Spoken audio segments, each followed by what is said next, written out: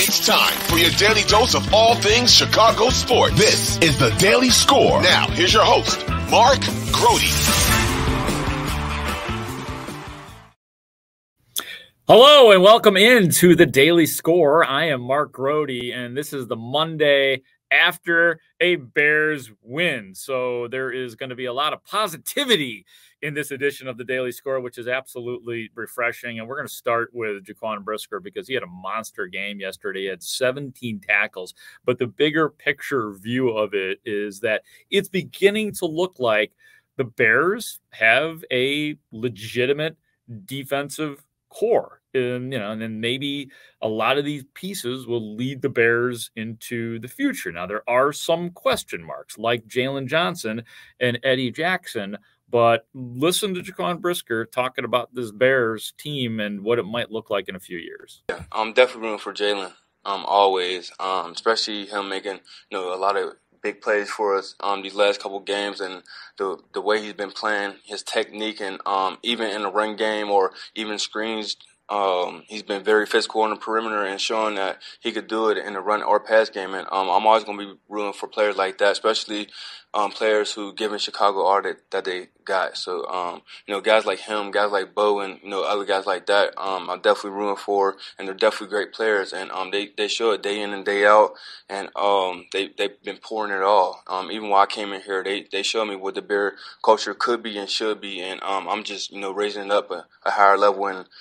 With those guys. So, do you feel like you guys are establishing a long-term core? Do you think your core is here? Yeah, I do. It's a great secondary. We're very close. We're very tight. I know where those guys are even without even contacting them. That's how close we are. And, we have a lot of great times together. And, I love those guys for sure, no doubt. So I think we are establishing something very special here. And you can see it out there. In the run game and the pass game, and the energy is contagious. So I don't see how, you could go in a different direction. Like Eddie said to me last week or 2 weeks ago, you never see a secondary like this on one team or safeties like this on one team. Usually you get a great safety on the right side, an average safety on the left, or however it may be. But what he said to me, that stuck to me, and it's going to stick with me for a while.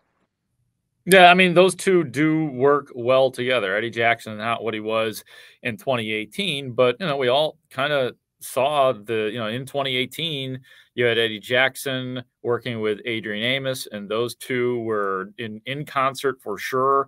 And there's no doubt about it that Brisker and Eddie Jackson are in concert. Now, the Eddie Jackson Adrian Amos connection I thought was better than this, but this is very good. Eddie Jackson's an interesting question because we talk so much about Jalen Johnson and will he get an extension? This might be it for Eddie Jackson as well, in terms of will they bring him back? What he does have going for him, Eddie Jackson, is that they do like Eddie Jackson. This isn't one of those players that they kind of look at side-eye because he wasn't their guy. He likes the buy-in from Eddie Jackson. Again, he's not the all-pro safety or Pro Bowl safety that he once was, but there is a certain poetry and motion. Man, now I'm stealing from Montez Sweat here, that those two guys have. They are in concert, a good chemistry between those two guys. A big switch now. We'll get back to the defense and specifically Montez Sweat here in a second. We'll hear from Flus and Lucas Patrick and a couple other guys. But Jaquan Brisker, man, he was asked towards the end of his presser today on all the late hits that Justin Fields has taken since he has been in the league, really, and the calls that have not been made. Get some calls, but very few. They're right away he takes a hit in the game on Sunday and no flag. And Fields is even just like, what's going on here? And Fields has commented on it before. Flus has commented on before. But Jaquan Brisker went to bat on all those late hits. If it was us, they'll be throwing it. It wouldn't even be a reaction. They'll just throw it. So I think they should just treat him fair. He is a quarterback. I know he's 230 and he's running a 4.3, so but it doesn't really matter. He's still a quarterback. We have to protect him, and it's disappointing. Obviously, the other team being told to do dirty stuff, after the play, hit him like this a certain way. It's obviously being told just by the way they've been treating him these last couple of weeks. A lot of shots to the head, and it's very disappointing seeing a guy like that get hit and take hits like that. And one of those hits, God forbid, could be something very bad. So I think the league need to get on that and notice that it's bad. But a common thought in the locker room that it's sort of systematic. That, as I think you just said, that they're coaching these guys to hit Fields hard or late or at the echo.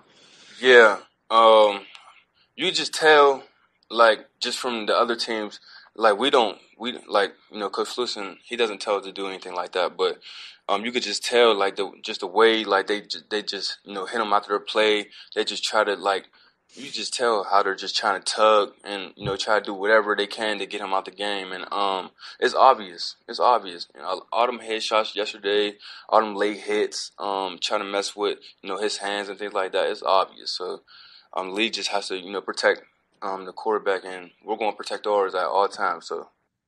Yeah, and this might be the one that does get the league's attention in more than one way. I don't know if Brisker's going to hear from the league for what he's saying, but I think this is one of those cases where somebody needed to say something. And it is true that it can be difficult from a defender's perspective when to lay off on Fields because of how fast he is, because of how fast he pops up. So from the player's perspective, I don't know how dirty they're planning to be when they go out there, but the referees certainly need to be better at it, work on it, look at it, check the video, just like the film review that coaches do every day. I think the refs might want to put together a mega cut of Justin Fields and what they can do better to protect him and other players and quarterbacks like him who are so fast and explosive that sometimes it's hard to tell. Been in the league now. This is his 4th year, so you better be able to tell what's a dirty hit and what's not. But good stuff from Jaquan Brisker for sure. Now on to Montez Sweat, and Matt Eberflus was asked a great question about Sweat because we have seen this defense blossom, and it was starting to blossom even before Montez Sweat got here. But there's a discernible difference with him here. So the question to Flus here now is, if Sweat had been here all year, is this what the defense would have looked like? Montez has just, been fantastic. He's got great energy. He's a great teammate. To answer your question, I would say, it's always great. It's an uptick because of the great pass rusher, and that's what he is. So they have to lean more attention to him. You saw yesterday they were chipping him several times, which gives singles to other guys. The fact that the last sack that Double J had, he was a pick by Tez, and Jay comes around and has a nice sack on the last one there, which is great. A consummate pro. And to answer your question, yes. He definitely helps others, and it's been an uptick in a lot of ways. For the turnovers, enabled us to play more coverage, not pressure as much on those situational downs, and get home with 4, and that's been a big part of it.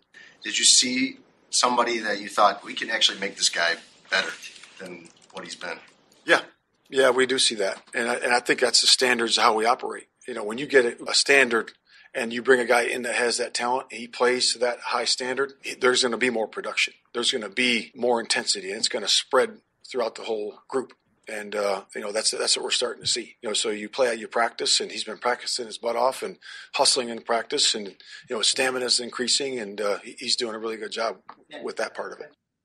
Isn't it nice when big-time deals work out in any of our sports for any of our teams? And it's a tiny sample size so far for Montez Sweat, but the return is already coming in, not just his individual statistics, because he got the double-digit sacks for the first time in his career, and he has looked like a different player than when he was in Washington, but just an even more effective player than he was in Washington. So it's really nice to see, refreshing to see what Montez Sweat has done and what he has meant, and that you can there aren't such things as make goods in the NFL, because Ryan Poles messed up on the Chase Claypool 2nd-round pick, but this 2nd-round delivery so far is paying off for the Bears in a big way, and it does feel very sustainable. Moving on, the famous now 4th and 12 touchdown play that essentially put the game away yesterday, where the Bears drew the Lions off sides And with the Justin Fields' cadence and all sorts of weird stuff going on the offensive line, they draw him off sides. You get a free play, and that's exactly how that play went down to DJ Moore ultimately. Here's Lucas Patrick, though, and his view of everything that went down. It's definitely a fun play as a center. I got to be honest. Like when the certain situation comes up and we get the play call, I actually get pretty excited for it because it's I don't know if you can see it. I was pretty elated on that. But yeah, you got to be locked in. You got to know that they're clearly offsides because they can step across and go back, and then if I rip it, it would be a false start. There's a lot of nuances to that. A lot of practice that goes into it. Like, fortunately, on the scout team this week, some were not planned, and then some he'll just mix it up, and we could have a play that's a goal line play and snap it, and so it's something that we do train. But in that moment, you got to be locked in, and it's weird. Like, your peripherals get better because you're so paying attention to it and kind of keeping one eye this way, one eye that way. Heart start pumping a lot more when you see the guy actually cross the line. No, I mean, fortunately, I've had quite a few reps of free plays, both practice games, so it's not something new to me. And credit to everyone there. I mean, it was a well executed play, and it was good to get that one there and just really swing the momentum. As I'm sure you know, that was a Rodgers specialty in Green Bay. How similar was that play with Justin, with you and Justin, to what Rodgers used to do all the time with the Packers? I mean, they jumped off sides, we snapped the ball and got a touchdown. So you could look at the other plays that we've had doing that, but you can't execute it any better. That's what I'll say. I will say something, man. There is no more loyal player to the Bears organization than Lucas Patrick. I mean, this guy fully appreciates the money that they gave him. And I remember when they signed him, it was very emotional for him. So there is a loyalty that this guy has to the organization for sure. And the reason I'm saying that, why are you bringing this up? Because he just couldn't bring himself to say Aaron Rodgers' name. That's why I say that's all I'll say, because he's a Bear. And he did, we asked him a lot of stuff about Green Bay when he first got here. But as is the case with most guys that come from the Packers, once they come here, then they, this is where their loyalty is, because guess what? Money talks. One more thing from Matt Eberflus. Jaquan Brisker had what actually Eberflus said was 18 tackles. It had been 17, but now it's 18. And here was Matt Eberflus, a little follow-up today on Brisker and all those tackles. He is passionate, and it's always exciting to watch him do that. And he's always right next to me when we do the national anthem, so we always lock arms, so I can feel his energy right there. So he's a special guy. Did you tell him you had 21 in a game once? 21? Yeah. Yeah, I saw he's got some work to do. Yeah. Did Flus let you know he had 21 tackles in a game once in college? I think he did earlier this year during camp. He kind of slipped that in there and said that on a quiet tip, but I that's not my first time hearing that. Is that your next goal now after 17? Flus said it was 18 in his count. Yeah, 18. So that is my next goal, to beat Flus for sure. So. Yeah. All right. And he did. Hey, I got some numbers here. Matt Eberflus, when he played with the Toledo Rockets in his senior year, 21 tackles against Northern Illinois, ranks as the 5th best performance by a Rocket tackler in a single game. So yeah, the Flus, it's coming out a little bit. The Flus prowess in the MAC. So good stuff all around. See how things change when the Bears win.